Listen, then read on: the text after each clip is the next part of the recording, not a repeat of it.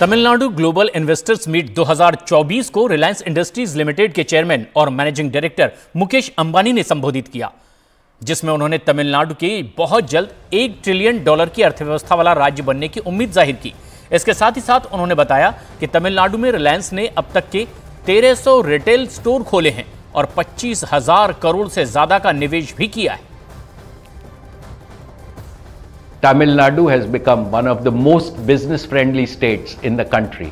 Therefore, I have every reason to believe it will soon become a $1 trillion economy, which is the apt slogan of this summit. Friends, Reliance has proudly partnered in Tamil Nadu's growth over the years.